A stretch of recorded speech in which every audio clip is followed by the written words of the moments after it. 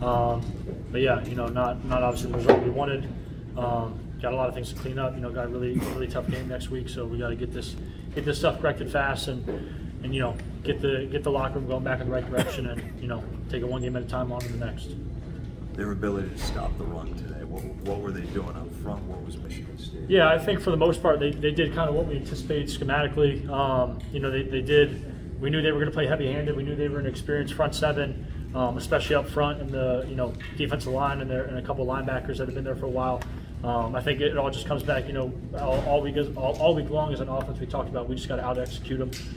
They didn't really throw up many change-ups that, we weren't ready for. So I think, as an offense as a whole, but definitely in the run game, we're going to look back and have a lot of things that we're going to want back. And just, at the end of the day, it's about us. We got to execute. The play called, for one of those drives, we ran the same play 4 times in a row and we executed it pretty much every play, maybe not the last one.